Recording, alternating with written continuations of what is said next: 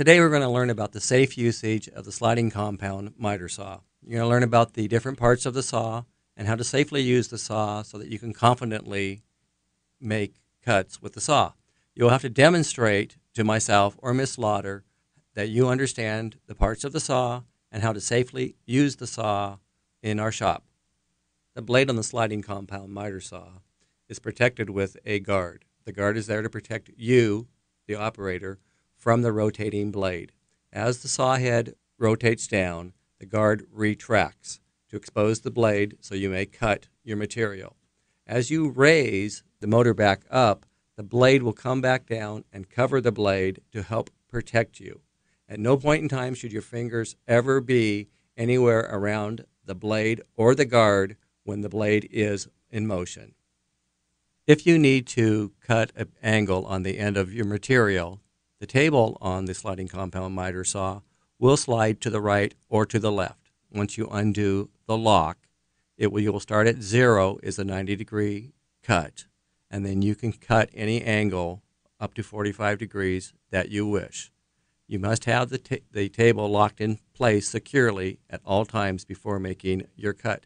The head also rotates right or left, so you can cut two angles at once or a compound angle. When using this compound sliding miter saw, you may not cut short pieces of material. The material must be longer than where the red line on the saw bed is at. Material must be firmly supported against the fence and must extend past the red line, or you may not cut that material, as your fingers would be too close to the rotating blade, and that would not be safe. Sliding compound miter saw is equipped with a clamp to safely hold your material in place. As long as your material is firmly placed against the fence, you may use the clamp to hold it down in place. Just simply clamp the material down by turning the knob clockwise on the clamp, and the material will be in place. You may hold your material with your hand if you wish, as long as your fingers are not within the red danger zone of the sliding compound miter saw. So you can go either way using the clamp or holding it with your fingers as long as you're comfortable with that.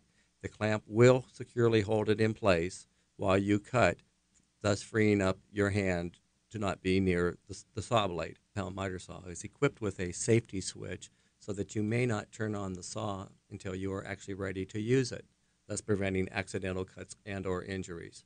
The buttons on the outside must be held in firmly while squeezing the trigger on the inside, and that will energize the motor, thus allowing you to cut. When you're getting ready to cut with a sliding compound miter saw, the blade must not be in contact with your material until the blade is up to speed. So bring the head down to where you want to make your cut at. Keep the head away from your material. Push the button, squeeze the trigger, lower the head into the material after the blade has come up to speed, and then gently push the blade forward to make your cut. When using the sliding compound miter saw, it is equipped with a laser line to indicate where your cut will be. When you place your material into the sliding compound miter saw and you have it and you go to clamp it in place, you must have it on the proper side so that the saw cuts off what you wish to cut off at the length you want. The sliding compound miter saw laser is an indicator of where the cut will be. As with any power tool, proper operation and proper dress is important when it comes to your safety. Any dangling, hanging, fluffy type of clothing must not be worn. Scarves, sweaters may not be worn. Dangly keys, anything of the like may not be worn.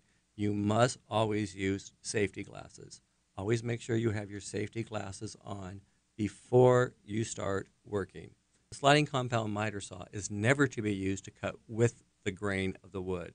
You must always use it to cross-cut, never cut with the grain of the wood, otherwise known as ripping the wood material.